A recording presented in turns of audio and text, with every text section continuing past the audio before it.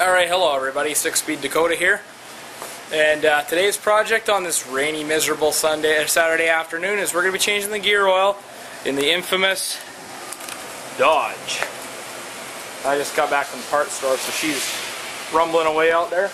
So, just some stuff you're going to need for this project. You're going to need some gear oil. This is Pennzoil Synthetic 7590. And for the front, or for the rear axle, we need Mopar. Let's flip this around here. Mopar 75140 synthetic for the rear axle. And in this case, we're going to need some limited slip additive because it's a limited slip diff. We're also going to need some gasket sealant, a flat blade screwdriver, a gasket scraper, or a wire brush or a wire wheel. And of course, suitable drain pan, and as usual, your standard set of hand tools. So what we're going to do is we're going to take the Dodge for a quick drive around the block and make sure that the gear oil is warmed up. So let's get going, shall we? Alright, you see now I got 44,000 miles on it. Most vehicle manufacturers recommend you change it about every 50,000 K or 30,000 miles. Dodge recommends every 15,000 miles, and since this is an American truck, well, it's time for a change.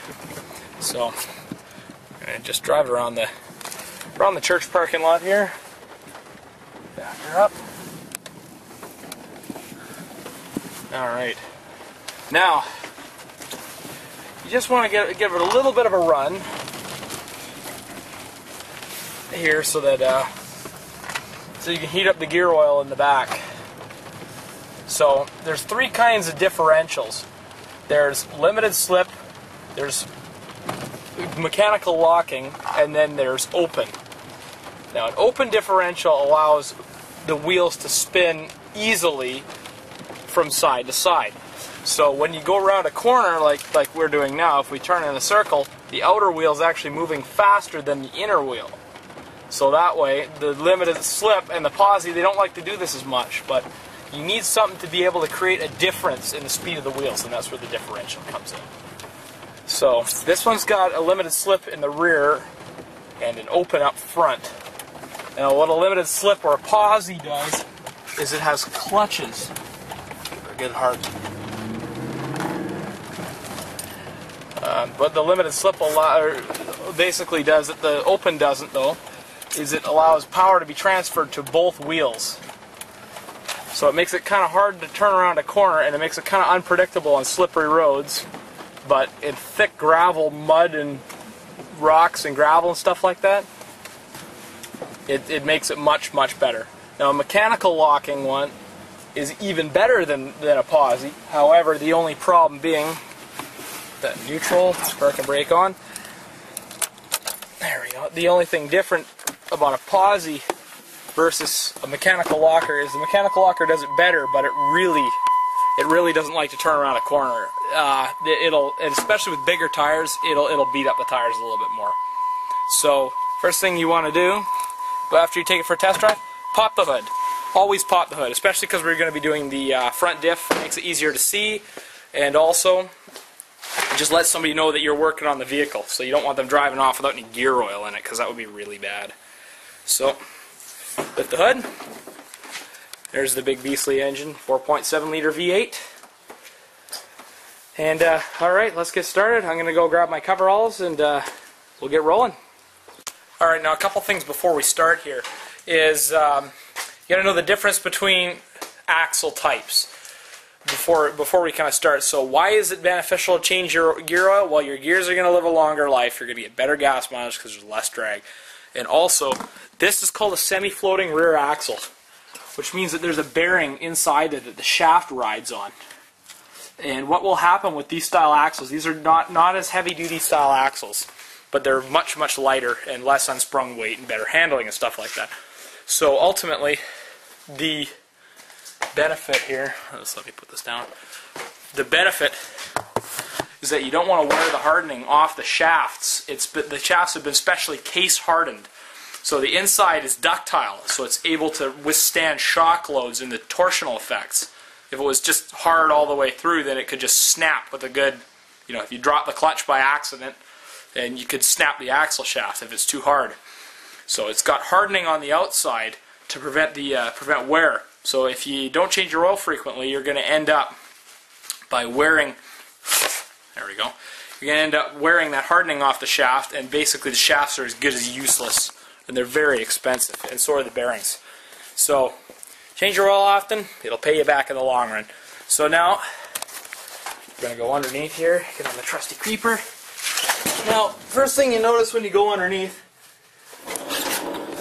is this, what we like to call the pumpkin here, has little bolts. Okay? This is one style. There's another style, get the light out of the way here, where it just has a drain plug from underneath. If you got one of these, you're very lucky. Now, unfortunately with ones like this, you got to take all these bolts out. So, I'm going to go grab my tripod and we'll take all the bolts out. Alright, so if you got a plug underneath here, a drain plug, and you don't have this cover on the back, you're lucky, because all you have to do is just pull the plug out and let the oil. If you got a cover like this, well, it's not that you're in bad shape or anything like that, but that just means you got to pull all these bolts off. So, first thing you want to do is just pop this little plug out. Now, Dodge just like to use this plastic plug, which I kind of like, because that's just easy to pop out. Now, if you see a bunch of oil run down there all of a sudden, and it's all kind of creamy, milky looking, well then you probably got water in there, and you're going to want to figure out why you're getting water in there. So, yeah, you're going to have to rectify that. You might have a bad axle seal somewhere. So what we're going to do is we're going to take all the bolts out except for these two down here and the two up top here. And we'll explain that in just a second why. Okay, so I got all the bolts out except for these two down here and the two up top here, which you probably can't see. So now what we're going to do is we're going to crack the four loose. Now I recommend against using air tools on these things, because if you break one, you will not be a happy camper. And you'll end up having to spend the rest of your weekend drilling out and retapping the bolt. These things like to lock in there pretty good, so be prepared to put a little bit of force to them. Okay, now that we got all four of them cracked loose, bring the drain bin over, and then you're going to take the two bottom bolts out. Adjust my lighting a little bit here. Okay, we're going to take the two bottom bolts out. Now, in case you haven't figured it out, this diff is full to maybe about halfway up there, up the case, full of oil. So the trick here is to not take a shower in it. Which I've done quite a few of these, so it's a little bit difficult sometimes. But in cases like your Honda CR-Vs, Pilots, things like that, that have the drain plug, consider yourself lucky. Because those are very easy. The only thing is, to service the gears, if something went wrong, like a bearing or something, you kind of have to take the whole thing apart. Oh, now I can see the oil start to drip out. This is where the fun part comes in. So now what we're going to do is we're going to take the two top bolts, oops, and we're going to loosen them off about 3 or 4 turns. I should probably do that by hand. Well.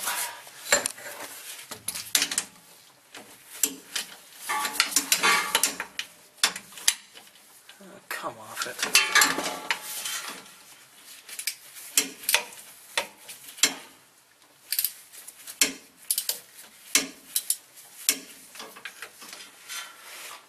You just want to back them out just a little bit. And in doing this, it's going to allow the bottom of the front cover to come out just a little bit. So once you got those out just a little bit, you're going to take your screwdriver, put it in between the cover, and let the oil come out. And there we go. That's a clean way of draining your oil.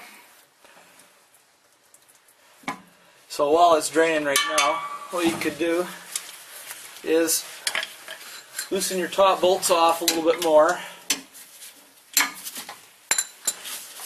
and just let the oil completely drain out. And then we can move on to the next step.